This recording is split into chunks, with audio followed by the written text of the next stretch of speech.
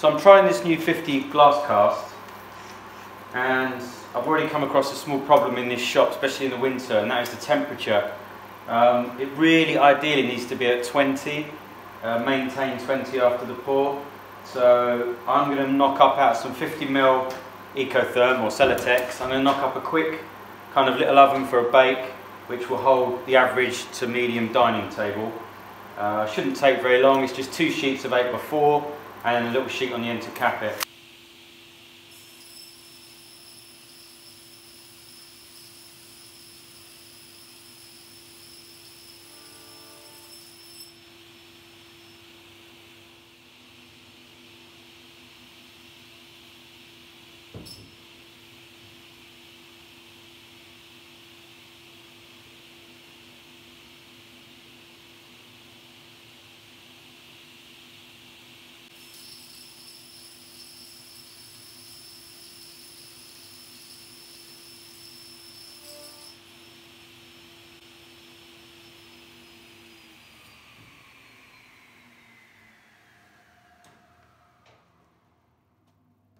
It's also going to be quite handy in here. Once I've got stuff in the curing oven, I can carry on working and not worry about the sawdust, getting on the work. So I'm going to glue those on.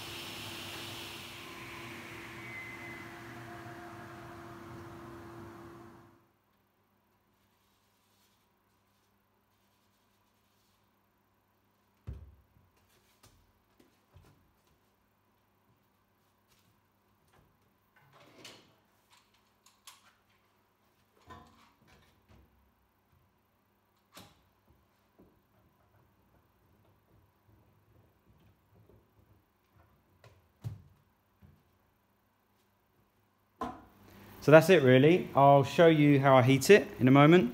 So the heat is supplied by a tube heater. I think that's about 60 watts. And then for temperature, I just have one of these. Just bought this on Amazon. I'll put a link in. Set it to 20. That's the current temperature, so it's on. I'll put that in there when I'm done. And when it reaches 20, it'll turn off. I put one of these in to check humidity. It wants to be around 20 and about 50 humidity. So if it stays like that, that'll be great.